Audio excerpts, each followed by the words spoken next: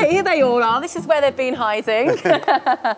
So this is where the cows are kept all through the summertime. The cows all stay in the field, but from September through till May, it's too cold and wet outside, and the cows don't like being outside. Lovely. So and they seem to be all lying down here. Is this their bedroom? Yeah, this is like their bedroom. Each one of them has their own bed, their own mattress.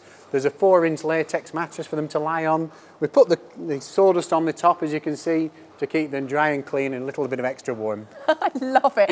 And what is this big brush? I'm guessing this is a grooming salon, isn't it? All the cows like to keep themselves nice and clean. So as they put pressure under there, the brush goes on to brush them, so they can brush their hair in the morning just like you or I. Oh, fantastic. Okay, and what do they eat when they're hanging out in here then? Well, like we were saying earlier, we have to prepare the grass and cut the grass all through the summer so we can feed them, because each of the cows will eat 50 kilograms of this. This is conserved grass that we've made during the spring and summer, ready for them to feed them when we bring them inside for the winter. Brilliant.